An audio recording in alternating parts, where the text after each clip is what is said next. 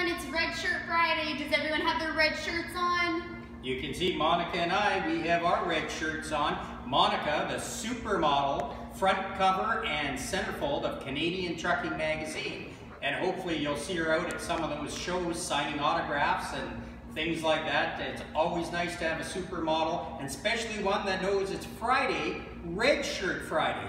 Why do we wear them? Well, one day a week at least, we should thank those who run towards danger as others run away. These people, the military, the police, law enforcement, fire, rescue, they all wrote a blank check up to and including their life to come and protect us. That when we dial and we call, they come running. And trust me, they do. No matter, there's bad people in every occupation.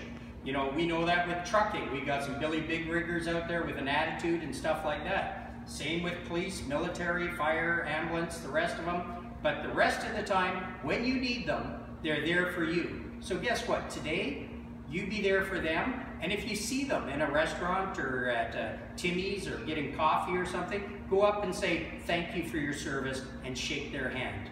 Because that's the least they can do. And brothers and sisters, it's Friday. All the four-wheelers are out there, and they're nuts when it comes to Friday. So be very careful, be safe out there, because I'd rather hear from you than about you.